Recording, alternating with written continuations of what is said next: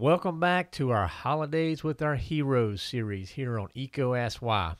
As you know by now, between here and Christmas, you're going to hear inspiring stories week in and week out from our heroes as we celebrate this wonderful time of year together. And there's a big surprise coming on the week of Christmas, and you do not want to miss it. Now, on this particular episode, I sat down with Daniel Herrington from Voxel Innovations. And you may remember Daniel from episode 160, where he talked about pulsed electrochemical machining. That was just such an interesting episode because it's a technology that's completely new to me and many of our listeners. And you're going to find out in this episode that Daniel's story started in his garage and has taken him all the way to Voxel, and it's an absolutely incredible story. Now, speaking of stories, we are getting those war stories, and they are incredible. We're getting the good, we're getting the funny, we're getting the inspirational. And remember, those are the stories that you sit around and you tell at the dinner table. Maybe you tell them at a cocktail party, right? So get those to us. Check out the show notes for the links, and you can figure out how to get that directly to us via DM on Instagram or Facebook. Now, it's time to get some insight into Daniel Herrington's amazing journey. Cue the music.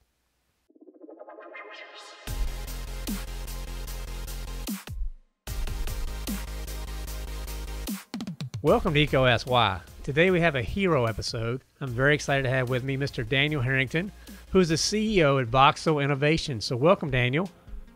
Hey, Chris. Thanks for having me. How you doing, man? Great. Now, you are located in Raleigh. I got to come see your shop a few months ago, and it was such a eye-opening experience for me. I had to invite you on, so excited to hear more about your story here today, and just thank you for taking the time with us. Yeah, I'm excited to talk to you guys.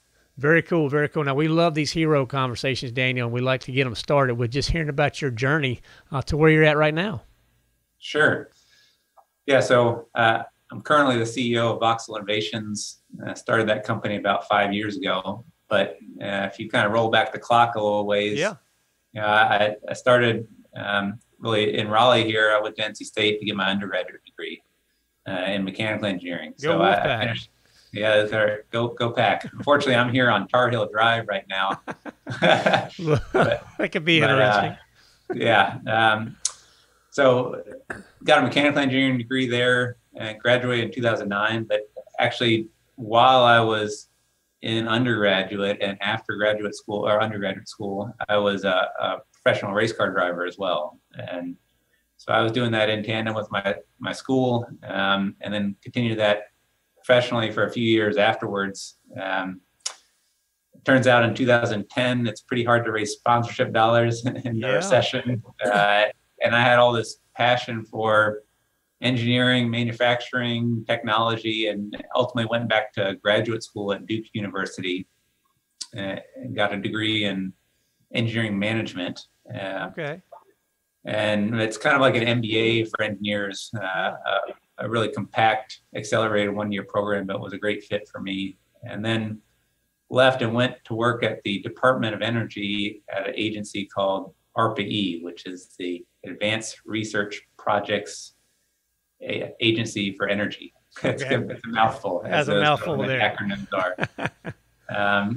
And that was a fantastic experience. I learned a lot about different technologies that people are working on to improve energy efficiency or develop a new type of turbine or new transportation mode. But really inspired me to think a little bit about how those manufacturing or those innovations came to be. And really manufacturing is at a core of lots of them. And, without manufacturing, you couldn't even dream up some of these ideas that were being proposed and developed. And in fact, if you could create innovations around manufacturing, you could help drive new innovations in energy technology or transportation or wherever. So that really got my passion going for this manufacturing space. I started doing some consulting and worked for a while with a company called Medem in New Jersey. They drill cooling holes in industrial gas turbine blades. They're now part of GE Power. And it was at that company where I was introduced to this electrochemical machining process. And I really was inspired about the value of this technology, how underutilized it was in the U.S. And long story short, I ended up starting a business here in the U.S. to really focus on that technology. I saw it as an underserved opportunity. And 5 years ago, I started the business myself in a garage, hired one other guy, 6 or 9 months later, and slowly been growing since then, building our own equipment and finding new applications for this technology. Wow. That's a really cool story, man. Now, we got to unpack some of it here before we go any further. So, Wolfpack undergrad, Duke grad, and Voxel's on Tarheel Drive. So, man, you are all over the place, right? Yeah, I'm a mess. Yeah. But one more thing, I got to go here, man, because I used to dabble in race cars myself, so I got to unpack this for our listeners. What type of racing were you doing? Anything that would let me drive, but mostly I was focused on Indy Lights. So it's a step below Indy car. Yeah. Open wheel cars. And I did sports cars as well. So at the time it was Grand Am series, which is now IMSA, and really just fishing for any sort of ride I could get, but the open wheel cars was where I spent most of my time. Went through a couple different ladder series, started with, it was called Formula BMW, and then Formula Mazda, and then Indy Lights. Yeah. Slowly progressing along the way, winning a few races here and there. But I'd be lying if I told you I didn't miss it from time to time. I bet. I mean, I used to do a lot with late models, NASCAR, trucks. I mean, never got into the higher levels, but yeah, man, fun stuff there. Yeah. It's a great learning experience as well. I mean, it sort of set me up for business in some ways, and that, that is a hyper competitive environment, and you see right in front of your eyes a team that's doing better than you, and you try to understand what they're doing better, how you can change their operation or your company to outcompete them the next time. That's right. And it's sort of an immediate feedback for how well you're doing, both personally, but also in a team environment and your competitiveness in that industry. There are a lot of business analogies and ties that you can make to racing, that's for sure. Yeah. Well, very cool. Now, at Voxel, you've been doing that for 5 years, so you're probably still cranking quite a few energy drinks and keeping things going, but it seems like you guys are really making some strides. And I'm curious, what are you seeing right now as some of the biggest challenges for your industry in particular? Yeah, so, we are facing two challenges primarily. One is just education about what electrochemical and pulsed electrochemical machining is. Okay. That's a big piece of what we're trying to do here, is educate the U.S. market that A, this process exists, and B, it's got these value propositions, and C, we can help you do it. Right. And so without people understanding what the process is, or even knowing it exists, it's going to be really hard for them to spec your process into their operation or to their component design. Okay. So there's an education piece that's a big challenge for us. And the second is just scale. We're still a small business, just under 10 people here, growing. We have aspirations and plans to be quite a bit bigger than that, but we're small. And so that means you go talk to a GE or Pratt & Whitney, you're small peanuts to them. So you've got to really impress them with technology. And that's really been our focus, trying to develop innovative, valuable processes and technologies so that they can't overlook you, that you can bring something to the table that they can't ignore. Whether you're 2 people or 500 people, that value of the technology is really what shines through in some of these cases. So that's been our focus here. Okay.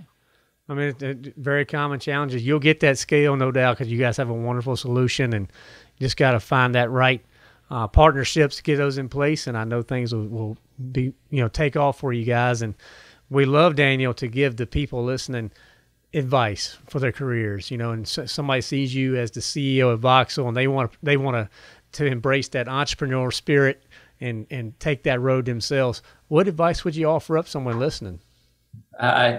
Don't think too hard about it. Okay. You just gotta jump in.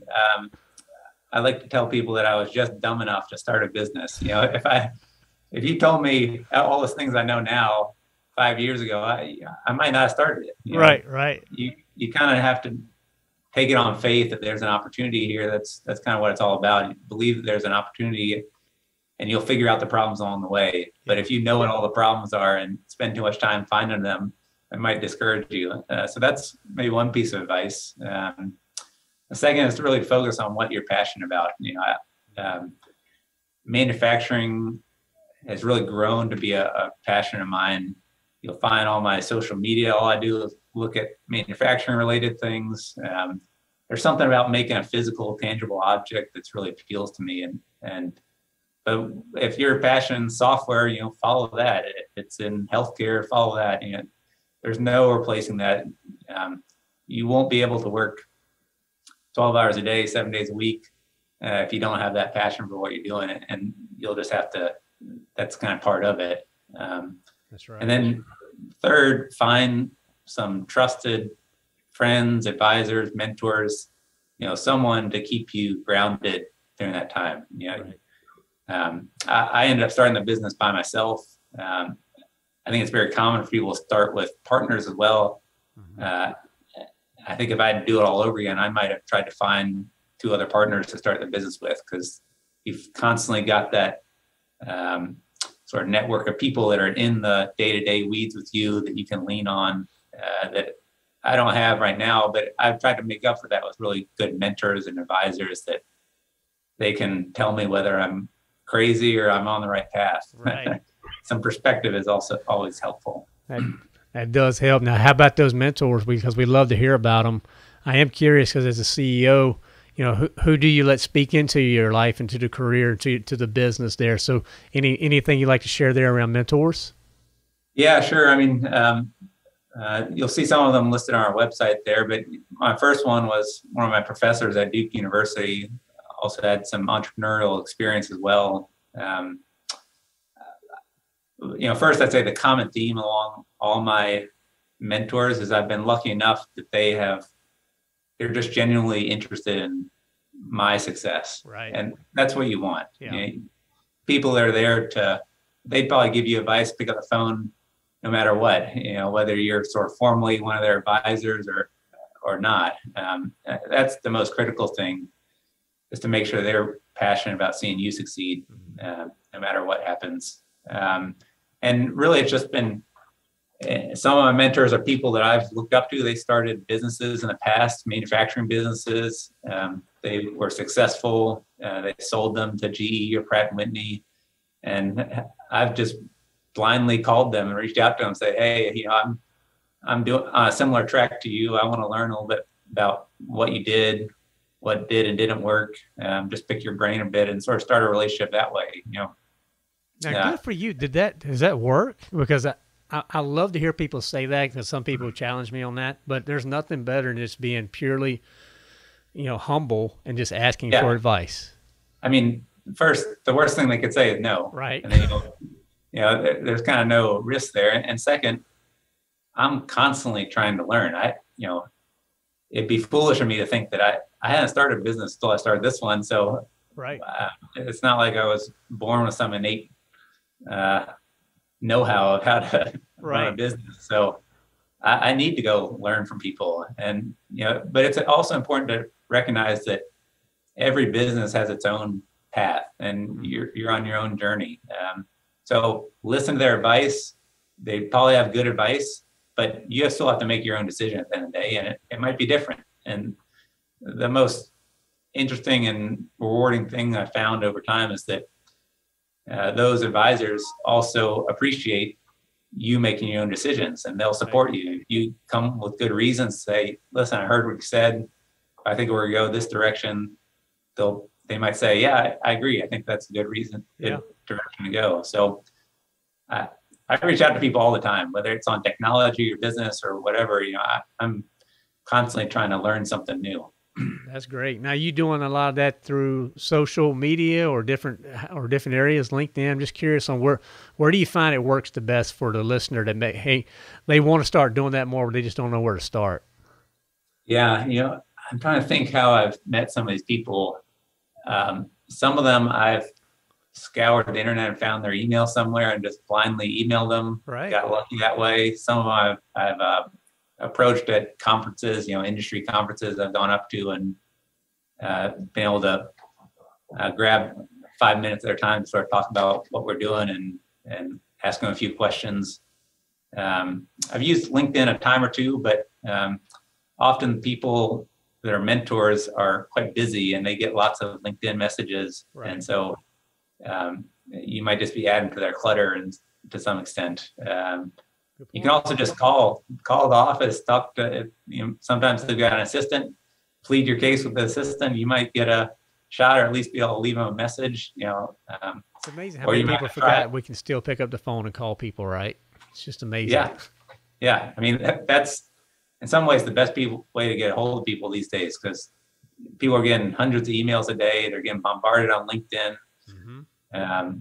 A phone call means a lot more than a sort of anonymous email message. That's right. So that can be a real value. Well, good. Thank you for sharing that, because I don't think we really haven't walked down that path from a mentor standpoint for our listeners. So that's some great points, some great advice. Now, a lot of times when you're in the engineering world and you've done engineering at Duke, you've done it at NC State, there's a lot of stigma with engineers. And I love to give people the opportunity to knock something out the park here. So any common myths that you like to debunk around engineering?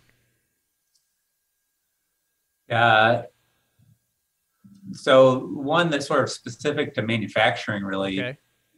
I don't know if it's a myth, but it's a reality that I keep facing, is that at the beginning of this design process, so if you're working on a jet engine or a medical device or what have you, as you start designing the concept of your part, you are designing the manufacturing process at the same time, whether you know it or not.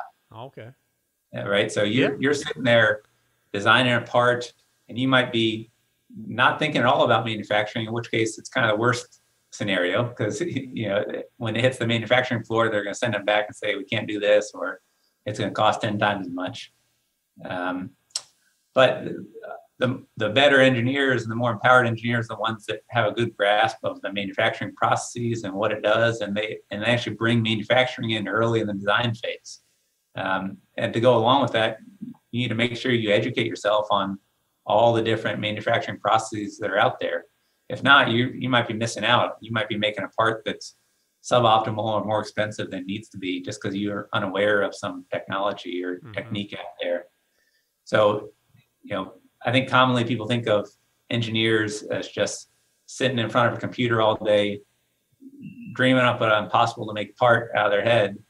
That does happen sometimes, unfortunately, but the best engineers are the ones that are out, understand the full value chain. They understand what the materials are they're using. They understand the manufacturing processes to make them, the cost of those things. The more the engineer can understand the economics that happen, that's just a reality of our world. And you can't design parts that cost 1,000 times more than they should. They'll never get made. Right. So that's right. So that's maybe more advice than anything else, but I love it. It is. Yeah. You did a great job there, Daniel. And, something for our young engineers to definitely consider as they move forward. And I am curious, as the CEO, you're doing so many innovative things. I mean, it's in the name of your company, Voxel Innovations. When are you the happiest? When are you getting that fulfillment in your day, and you can come on at the end of the day and be like, you know what, today was awesome, and it's because of this? Yeah, I mean, it probably happens just when we have been working really hard on a process and finally get the tangible part come out the other side the way we want. Yeah. This process is difficult. It takes grit and perseverance to get through it and sort of do the development on the front end. Yeah. Things happen that are unexpected all the time. But when the part comes out and it looks fantastic, I mean, that's the most rewarding feeling. And the thing that's neat is when we do that and we do it right, you can just push a button and do it again. Right. Once we figure out the formula there, we can repeat it pretty quickly. And so that's been that's probably when I'm most happiest. And maybe a close second to that is showing that to the customer.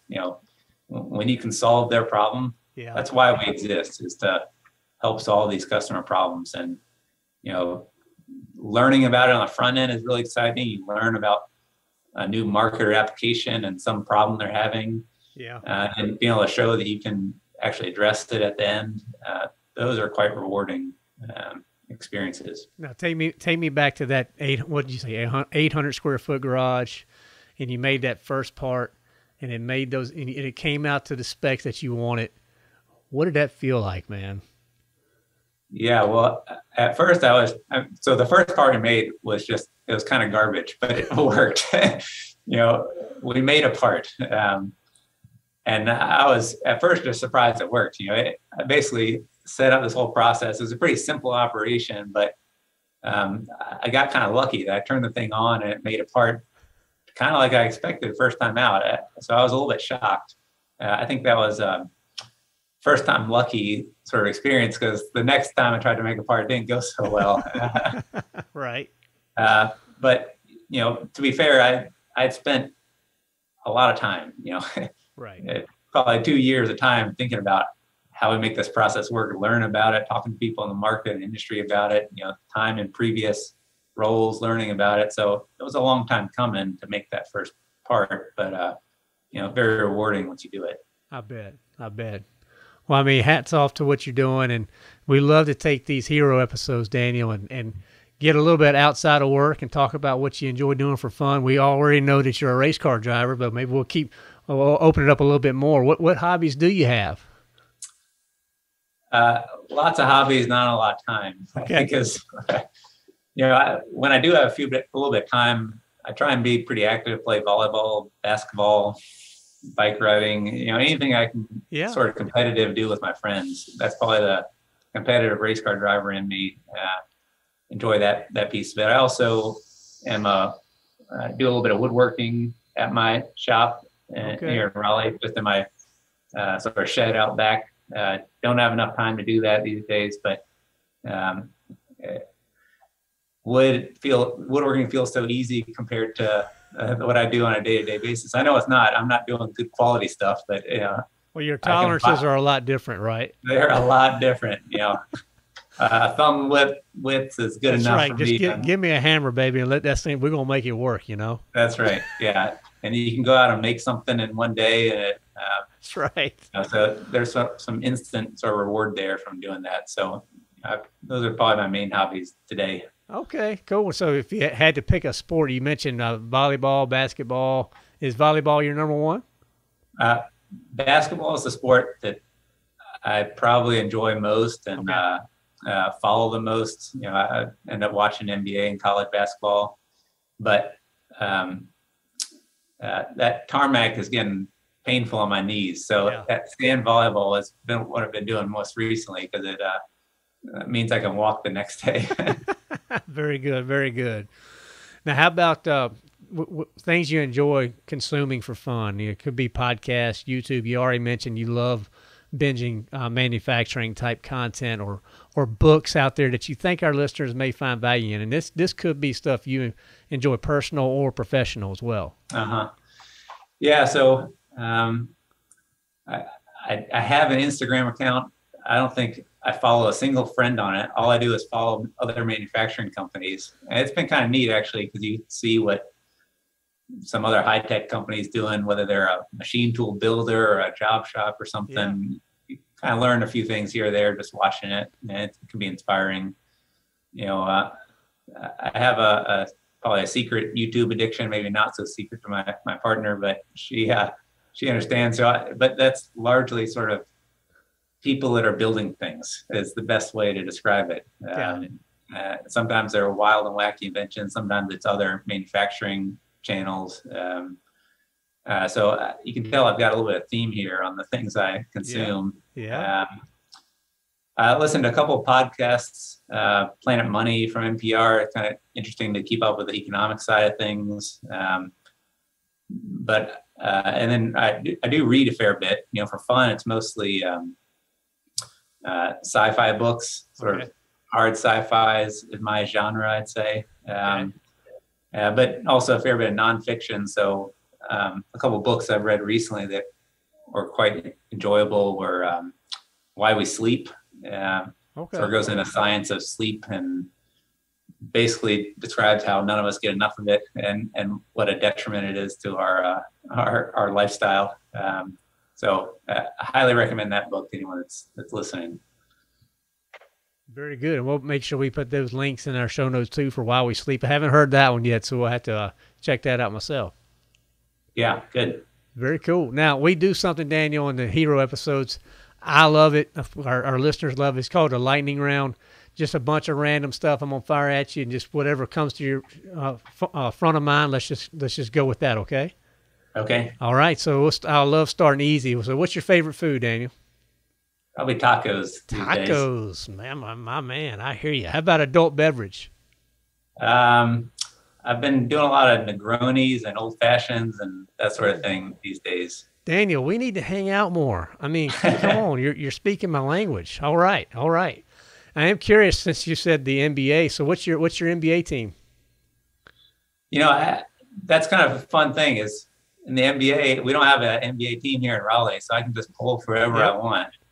So I just watching good games. I did grow up in Winston-Salem, so I saw Chris Paul play through college. Oh, yeah. Wake Forest. So I keep tabs on him. It's fun to see him get to the finals with the Suns this year. Yeah. Mostly just seeking out good games. I hear you. Well, those finals, they were some great games there, and hats off to the Bucks. So good stuff there. How about all-time favorite movie?